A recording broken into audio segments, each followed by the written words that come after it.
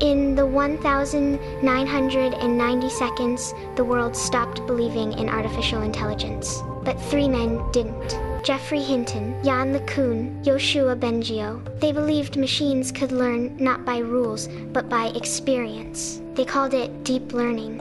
In Toronto, Hinton studied how the brain learns through mistakes, creating models that teach themselves with backpropagation. Few believed him, but he never stopped. At Bell Labs, LeCun gave machines sight. His Lynette model read handwriting, the first time a computer truly saw an image. In Montreal, Bengio taught machines to understand words, building the roots of today's AI language models. In 2012, their faith became fact. Deep learning changed everything: vision, voice, and meaning. They didn't just teach machines to think, they taught them to learn. Subscribe to Innovation Atlas, where technology, art, and humanity become one.